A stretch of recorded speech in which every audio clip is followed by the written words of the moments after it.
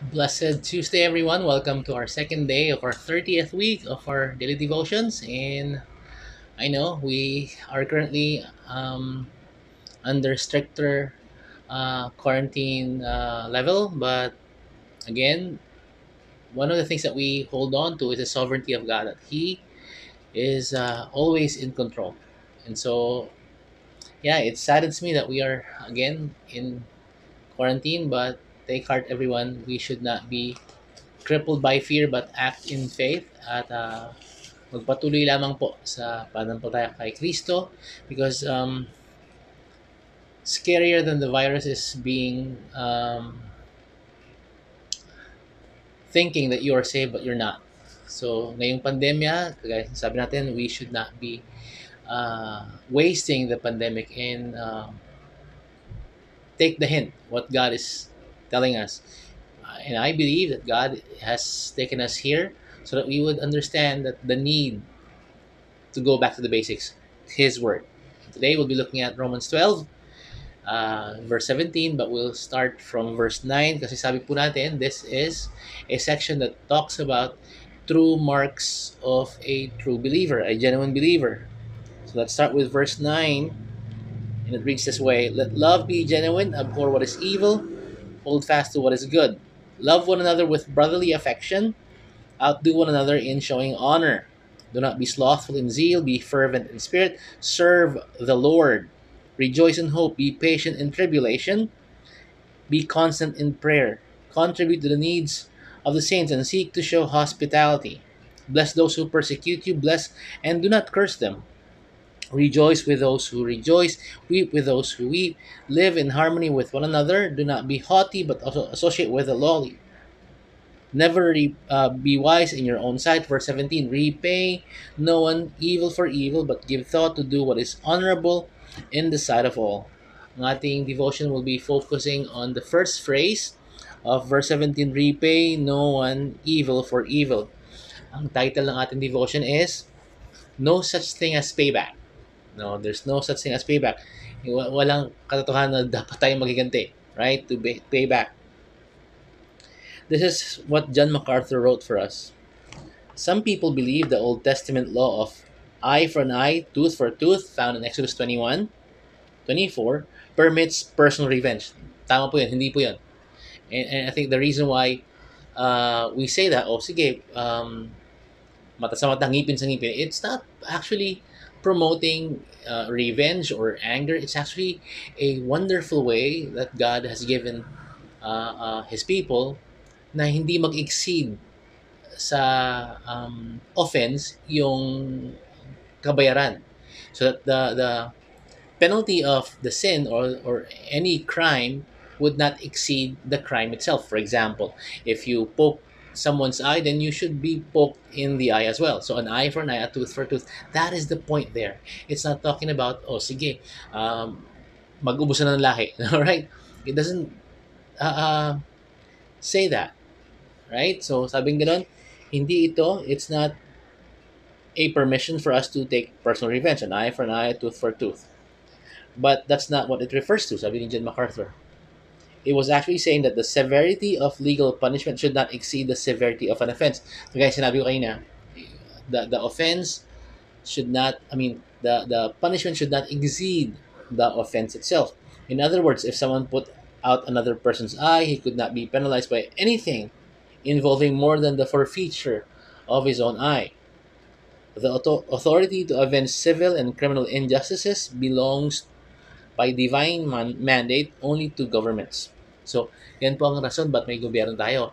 Sabi po sa Romans pa rin, God is using the government as His tool, as His instrument to promote justice, to have peace and order, right? So, we should not avenge and um, parang in payback if there are injustices. And I know there are loopholes in the justice system, but we take it to heart that God is the just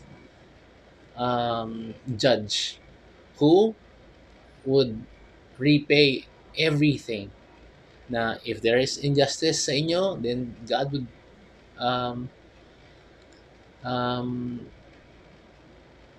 deal with that for you. But sabi niya, do not take into your hands uh, uh, paying back, but leave room for God to fight for you. If you're certainly if you're a believer, right? So, gobyerno raw, and if the government has loopholes, corruption, and injustices, well, it's an opportunity for us to be trusting God more. Pero tayo po ay inutusan to pay no evil with evil, right? God forbids us from exacting personal vengeance. The Apostle Peter summarized the principle this way. Finally, First Peter chapter 3, all of you be of one mind, not returning evil for evil or reviling for reviling, but on the contrary, blessing, knowing that you are called to this, that you may inherit a blessing. We ought to be people who pronounce blessings and be gracious to people. I know we are frail and injustices are done to us, and we are offended, but it's a command to repay evil with to repay no evil with evil. Tama ba yun? Wag mong gumante, right? To pay, to not pay evil with another evil. Because that would just be a continuous pattern in your life. Eh, pag gumanti ka, gaganti rin sila. So, it would be an unending pattern of hatred and animosity. But if you would just let God be God and leave room for the government and the justice system to rule, and if there are injustices in the government itself, then God will have the last say. But as for you, as for us, believers, if injustices are done to us, and we should not um, repay evil with evil. Blessed nga, diba? Bless and do not curse. I know it's hard, but we do hard things for Christ, and our new disposition is to please God and not to gratify our self, right? And revenge or avenging offenses done to you is actually gratifying your pride, our pride, right? Salamat sa Diyos sa araw na ito na tayo pinalalahanan na naman niya na isa sa katangian ng tunay na mananampalataya is someone who will not repay evil with evil, but will bless those who persecute them and bless and do not curse, right? And it's a struggle, but the wonderful thing is that we have the Holy Spirit residing in us that we could ask help from. Diba? Siya ang comforter, siya ang helper, siya ang enabler natin to do things for God.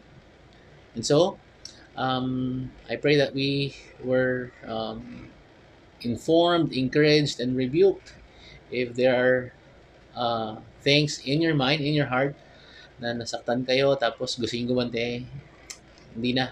It's not worth it.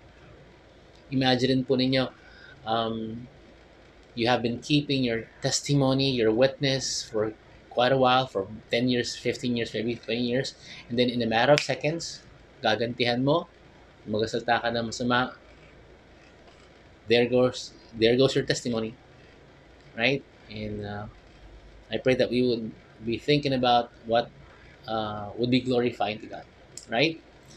Sige po, maraming salamat sa pagsama sa akin. And again, ingat po kayong lahat.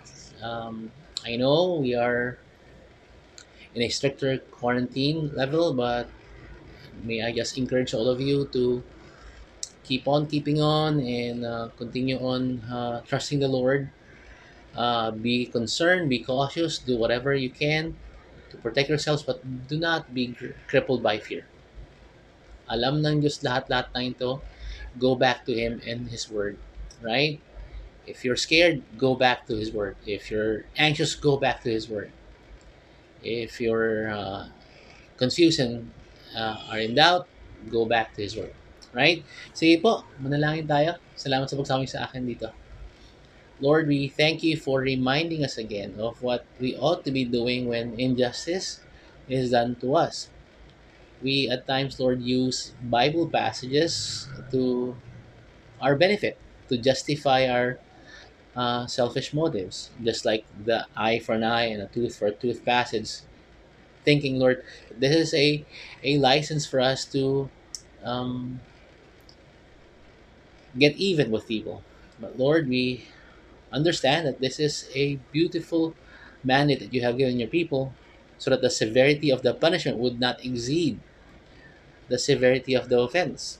In other words, Lord, this is your justice system uh, still um, showing us that you are indeed just.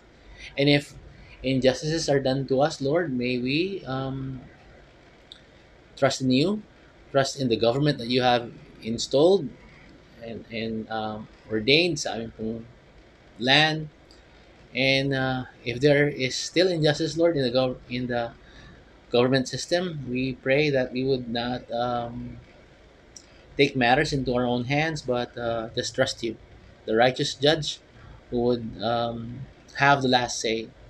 But for us, Lord, may we be facing you in the last day, in the time when we would see you face to face, and we would be found those who did not repay evil with evil, but people who blessed even those who persecuted them. Maraming salamat po sa paalalang ito. We continue to ask you to be with us, protect us, give us joy, Lord, in our hearts. Um, Kahit na ang mundo ay natatakot sa virus na ito, may we be, of all people, people known to be secured and joyful. Maraming salamat sa araw na ito. Pagpalain niyo po para po sa inyong kapurihan. Sa pangalan mo, Jesus. Amen at amen. Thanks for joining me. I'll see you all tomorrow for our third day. Ingat po kayong lahat. God bless you.